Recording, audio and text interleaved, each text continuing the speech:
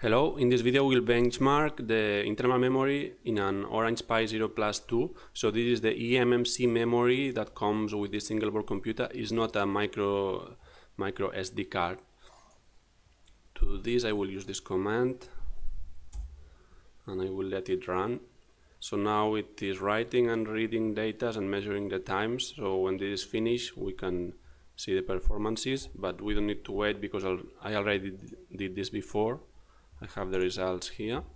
So if we look at this table, we see all the speeds in write, rewrite, read, but mainly we'll focus in the random read and write speeds. So we see that it goes from 30 megabytes per second up to 79 megabytes per second, depending on the read length. And in write it goes from 4 to 39 megabytes per second, which is quite good compared to micro SD card readers like the one we can find in the Raspberry Pi 2 or Pi 3, but not as good as a solid state drive that we are used to use in a laptop computer. So quite good performance for this little single board computer, but not as good as solid state drive.